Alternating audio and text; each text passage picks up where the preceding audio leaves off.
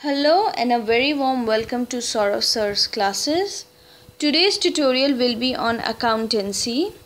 In case of any query, you can contact us on this number. And if you wish to know more about us, you can check in our website. Today we will be dealing with this question. The question provides us information with regard to figures of different particulars at the beginning of the year and at the end of the year. Okay, now given this information, they have asked us to formulate the accounting equation and calculate profit or loss. Now let us do a little bit of recapitulation. Now we know that there is a accounting equation based on duality concept,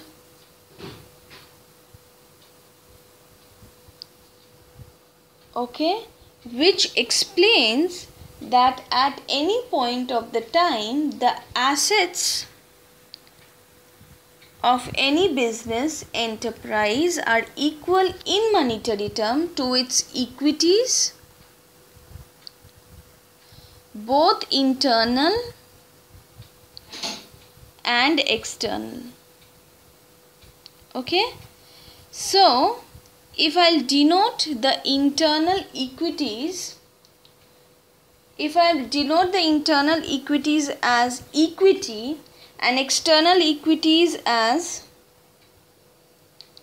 liabilities, then the above accounting equation can be rewritten as this: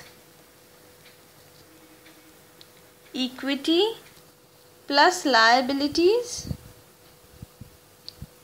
or we can rewrite this as equity is equal to assets less liabilities.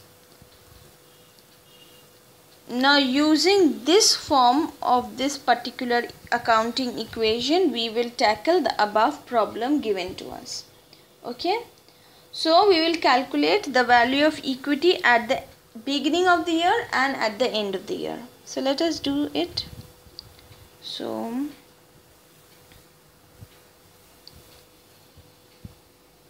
what we need to do first, we will add all the assets. So let us check what are the assets given to us. So the assets are plant and machinery. First we will do it in the beginning of the year. Then we have building, then we have stock, trade debtors, cash and bank, and the liability is bank loan and trade creditors. So let us do this. So amount of equity in the beginning of the year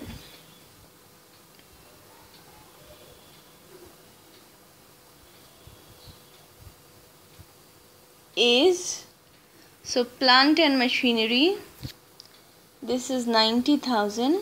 So first I am adding all the assets, then I'll deduct the liability. Building, stock, trade debtors, cash and bank. So this is 1 lakh.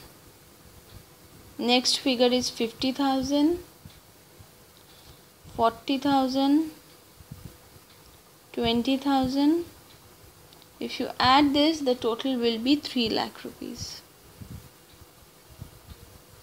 Okay, now from this you need to less bank loan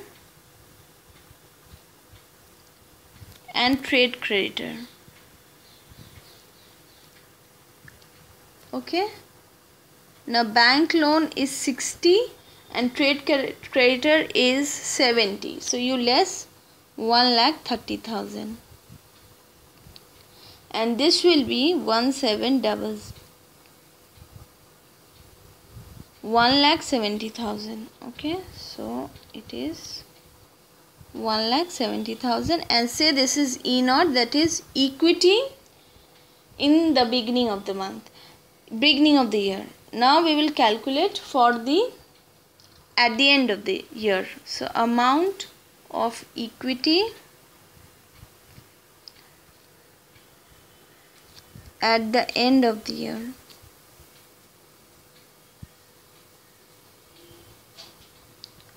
So let us calculate this. First is plant and machinery, building, stock. So I am adding all this. So you have plant and machinery, building plus stock,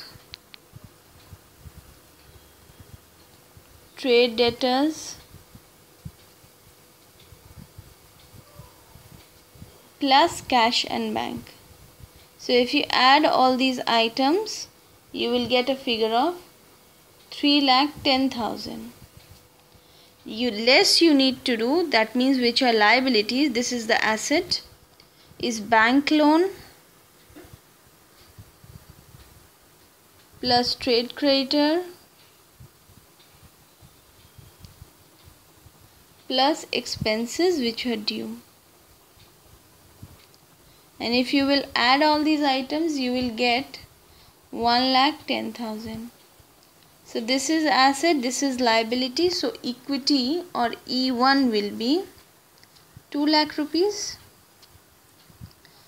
Now we will find out whether E1 is greater than, we will find out this figure. If this figure is in plus, then it's a profit.